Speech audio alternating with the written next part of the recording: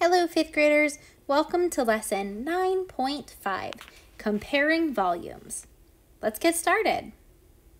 Today's objective is I can compare the volume of different rectangular prisms by using formulas and inequality signs with 100% accuracy in multiple attempts.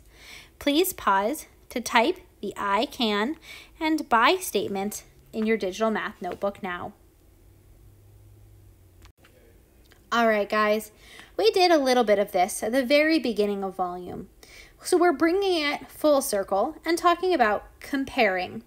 Comparing means to say which one is greater than, less than, or equal to. So if we look at volume, we can count cubes because these are kind of funny shapes, and then compare. So we have 1, 2, 3, 4, 5, 6, 7, 8 on this side, and we have 1, 2, 3, 4 on this side. Now remember we have to use our inequality signs, which is the big fancy name for our alligator symbols, and the alligator is super hungry. It wants to eat the bigger number. Let's do this again on the right. We have 1, 2, 3, 4, 5, 6, 7, and 1, 2, 3, 4, 5. Ooh, careful, but we have 1 and 2 hidden blocks underneath there. So that would mean that we would have 7 on this side as well. So that means that we can use our equal sign. Let's try some problems together. All right, guys, in your digital math notebook, you have this problem. Dexter builds a rectangular prism using centimeter cubes. The volume of his prism is 120 centimeters. Which formula is not possible combination? Let's see if we can figure these out, compare along the way, and find the one that is not his formula. The first one we have, 4 times 5 is 20 times 6. 6 times 2 is 18. Ooh, we got 180, so that formula might not work. Let's keep going and see what else we have. 2 times 15 is 30 times 4. 3 times 4 is 12, and add our 0. Ooh, that one might be a winner. Let's try our next one. We have 6 times 10 is 60 times 2. 6 times 2 is 12, and add our 0. This one also works. And our last one we have 6 times 5 is 30 times 6. 6 times 3 is 18, and we add a 0 on the end. And uh-oh, that one also got us to 180. So that won't work. So the ones that would not work would be our first number and our last number. All right, friends, time for our lesson activity.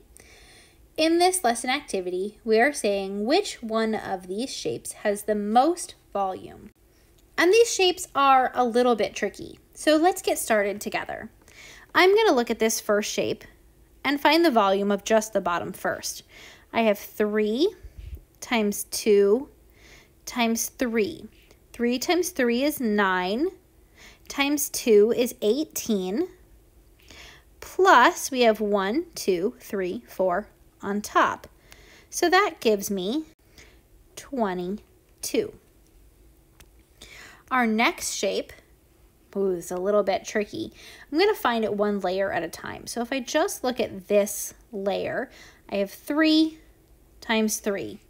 That gives me 9. And my next layer I have, looks like 1, 2, 3, 4, 5, 6, 7. And I did that one by counting. And on my third layer, I'm going to count that one too. I have 1, 2, 3, 4. So let's see, if I multiply those together, 9 times 7 is 60.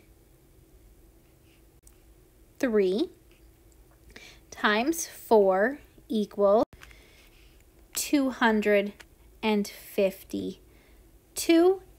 And I'm going to leave you to solve this last one.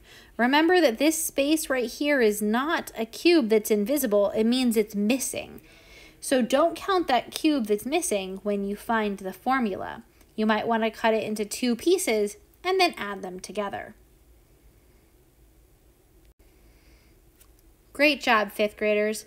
When you've finished your lesson and you feel comfortable with it, your notes are complete, then it's time to complete your exit slip to show your teacher your understanding. Great job!